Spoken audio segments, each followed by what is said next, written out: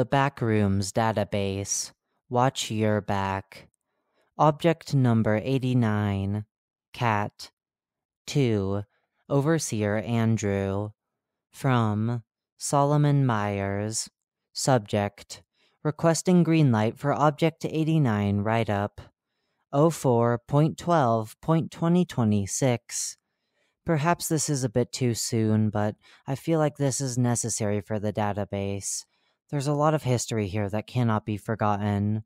Signed, Solomon Myers, Meg.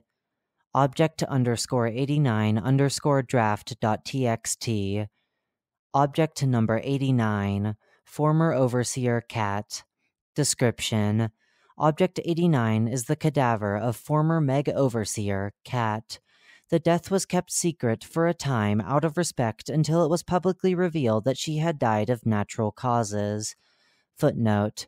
We both know that's not true, but I respect your request to keep it secret.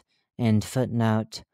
The most notable aspect of the object is the fact that in the 2 months between her death and her eventual burial, her body was not seen to decompose. On January 3rd, 2026, Overseer Cat was buried without a coffin in level 135. Her grave is adorned by a simple, unmarked gravestone. As per her requests, the exact location of her grave has not been released. 2. Solomon Myers.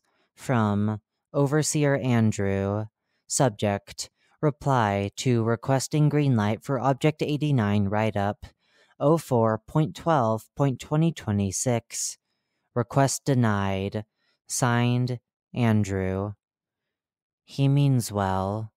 2 men stand in front of a moss-covered headstone.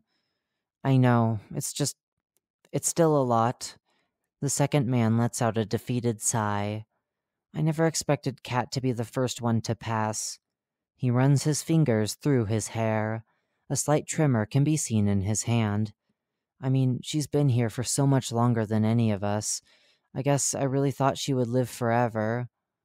Nobody saw it coming. I know. They sit in silence for a long time, staring at the headstone. A wolf howls in the distance. The 2 look up, startled by the sound, and when they look back, the headstone is gone. The ground undisturbed, unbroken, incorrupt. The first man looks confused, but says nothing. The second man walks up to the spot that no longer hides a body. He takes a small arrowhead out of his pocket. Note, see the gods of griots, and drops it, but what hits the ground is a single lupine tooth. It sinks as if in water. The men listen for something, some sign, some closure, but there is nothing. The forest is still. The trees are quiet. They finally walk away.